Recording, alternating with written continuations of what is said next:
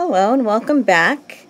This is Jessie of Jessie at Home, and I'm going to show you how to make an additional little dimensional flower in the center of this 6-petal flower.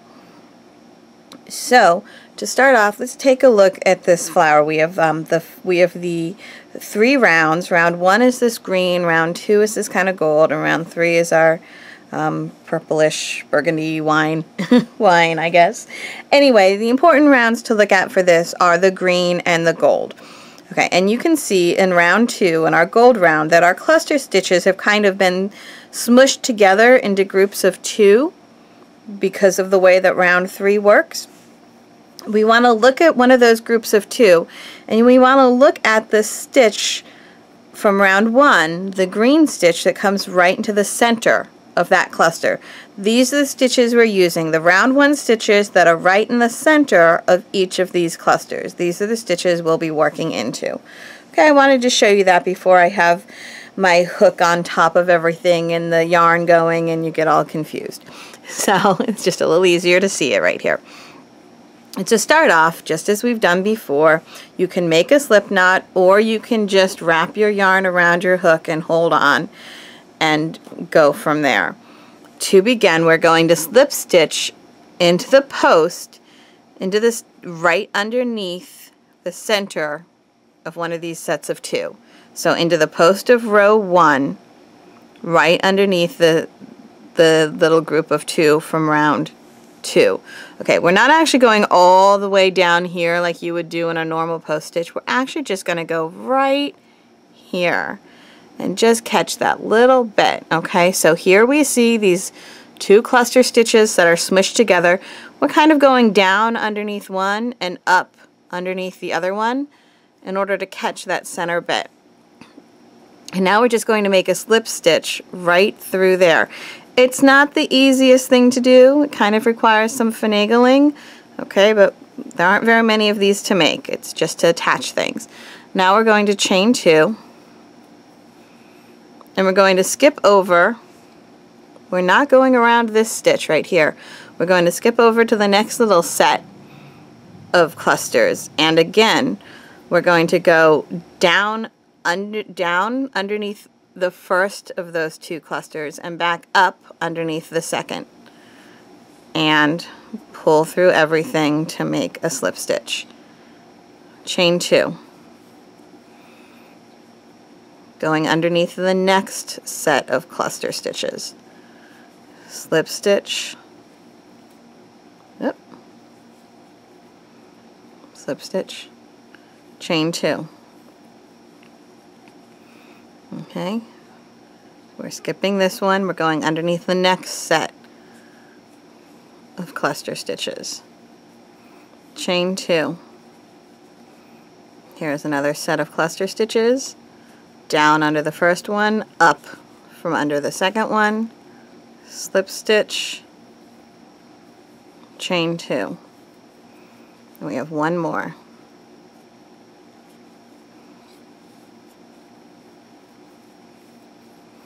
Okay, so now you can see we've gone all the way around and we're back to that beginning slip stitch. I'm not going to bother with slip stitching back into the same spot or anything. What I'm going to do is I'm just going to slip stitch into my first chain 2. So you see right there, that's our first chain 2. I'm going to insert my hook into that chain 2 and just make a slip stitch. Okay, now I'm going to make a half double crochet into that same chain 2, then 2 double crochets into the same chain 2,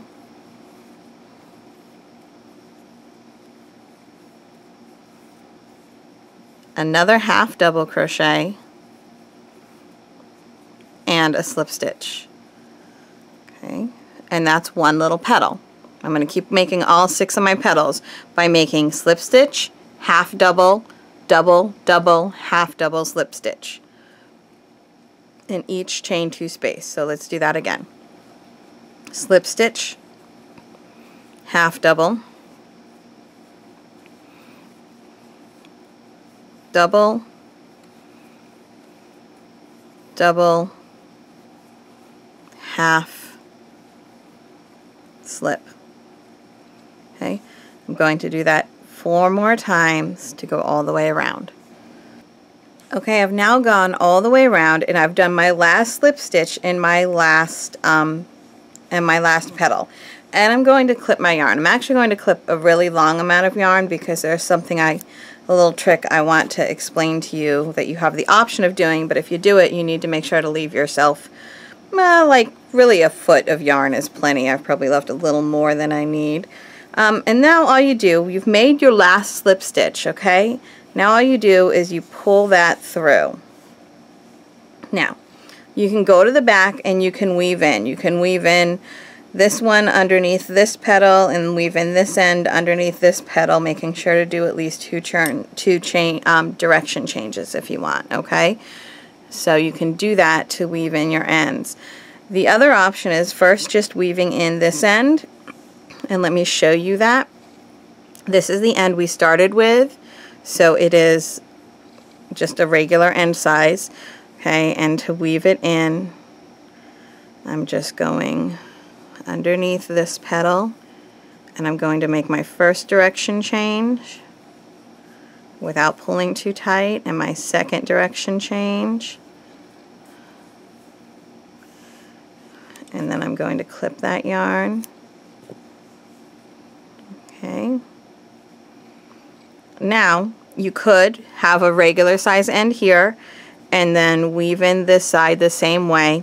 Your other option is to kind of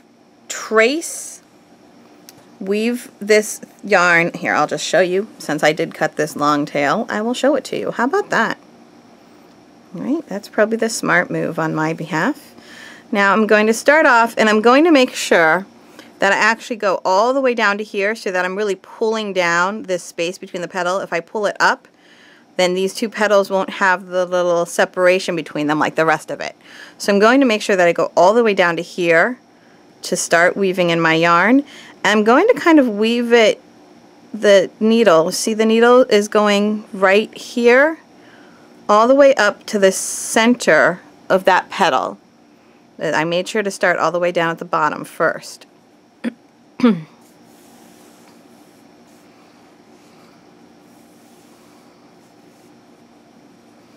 Okay, so now I have the yarn coming up from the center of the petal. What I'm going to do now is catch just a little bit of the center of the bottom of this petal. Just catch a tiny bit of it. Okay. You can even actually kind of go down through this way if you want to. Just be careful, there we go, when you pull it through that you're not snagging things. And now I'm going to go down the other side of this petal to the valley in between the petals. And now is when I want to kind of just finesse things a little bit. And what that does is it holds that flower petal down. Let me show you a second one, and then we'll kind of look at the reasons for this. I'm going to weave up the side of this petal, but making sure that I'm keeping everything in the back. You don't want to be able to see it from the front, though it is the same color, so it's not like it would be a disaster. And then again, catch a tiny bit of the bottom of this petal. Make sure you're actually catching something. And then go back down the other side to the valley in between the petals.